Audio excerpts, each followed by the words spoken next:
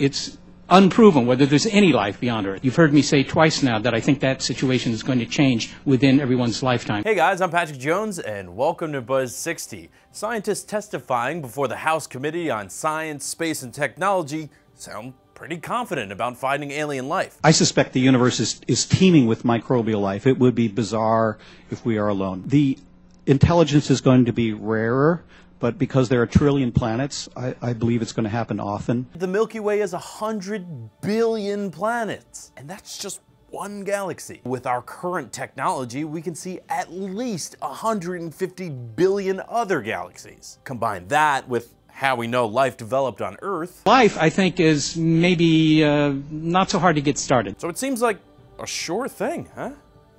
Care to make it interesting? Betting site Paddy Power has a bet going on when alien life will be proven. The remainder of 2014 is going at 50 to 1, but then jumps to 100 to 1 in 2015. So now, if astrophysicists searching for life disappear, we'll know why.